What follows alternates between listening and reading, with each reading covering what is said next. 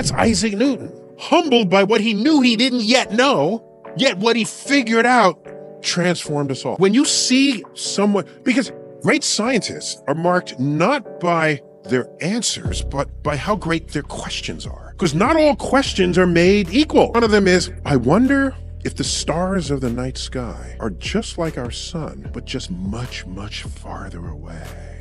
Here's a question. At what temperature does the number 7 melt? That's a completely meaningless question, even though the nouns and verbs are in the right order and it has a question mark. Imagine how many people have asked those kinds of questions before and spent their whole life trying to answer them. We haven't heard of any of them because they were barking up the wrong tree. Because unlike in the arts, where your creativity can be put to page, and let's take Van Gogh's Starry Night. Van Gogh didn't paint that. No one ever for the rest of the history of the world will ever paint that. If Beethoven didn't write his Ninth Symphony, no one else is ever going to write it. Whereas in science, it's nature that's the ultimate judge, jury, and executioner of an idea. So Newton was brilliant and he did all that alone before he was 26. Somebody would have come up with the same thing, or some combination of people. So the rules are a little different in this regard.